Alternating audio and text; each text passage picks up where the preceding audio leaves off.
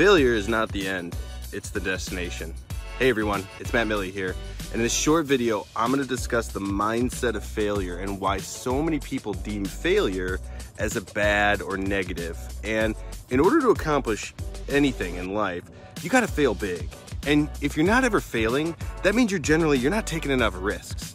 So to fail, it's not final. Failure is a part of the journey to learn what to do and how to optimize it and how to make your strategy even better. Now think about good old Benjamin Franklin when he invented the light bulb. That man failed over 900 times. Now, once he got past all those failures, he finally had that successful creation of the light bulb. Now it's up to us to continue to push past those failures and embrace them and look at them as learning lessons. Are you failing big today? For more insightful mindset tips, follow us at Appointments Today on Facebook.